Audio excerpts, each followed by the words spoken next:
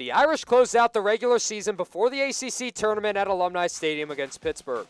Notre Dame recognized 7 seniors before the game and braved the elements of an intense downpour throughout the contest. Early in the half, the Irish got a great look at the net. Oliver Harris sent the ball into the back of the net, but the goal was waved off on a delayed offsides call. Notre Dame's official scoring commenced in the 17th minute as John Gallagher motored past the Pitt defense and notched his 9th goal of the year. The Irish went into the halftime break up 1-0. The second half opened the door for a scoring barrage. The senior connection continued on a header by Evan Pankin, assisted by Max Lakowecki.